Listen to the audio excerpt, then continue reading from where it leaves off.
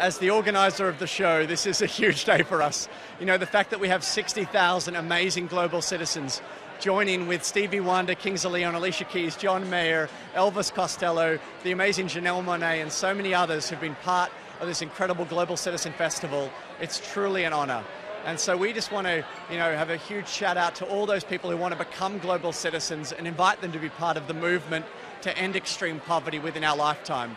The president of the World Bank just said a few hours ago that we could actually end extreme poverty by 2030. That's not that far away. That's like 15 years away, or 16, 17 years away. That's incredible, incredible possibility, and that's what Global Citizen is all about. A concert alone is not going to end extreme poverty. It requires a worldwide 365-day movement, and that's what tonight's all about. Technology plays a crucial role in the end of extreme poverty because, let me give you one example. A cell phone in sub-Saharan Africa. Now over 30, 40, 50% of people in sub-Saharan Africa have access to a cell phone.